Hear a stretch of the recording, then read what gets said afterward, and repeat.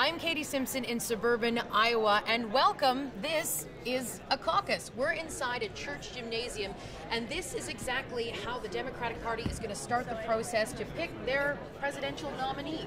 The gym is divided up into different sections. So if a voter supports Pete Buttigieg to be the nominee, you come sit over here. Say perhaps you want to support Senator Bernie Sanders, you come on over to this section of the gymnasium.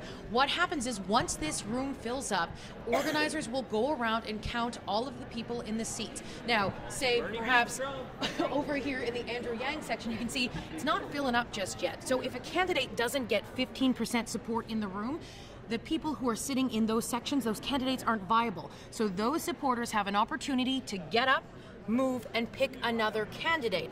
Now, that's when the schmoozing, the wheeling and dealing happens.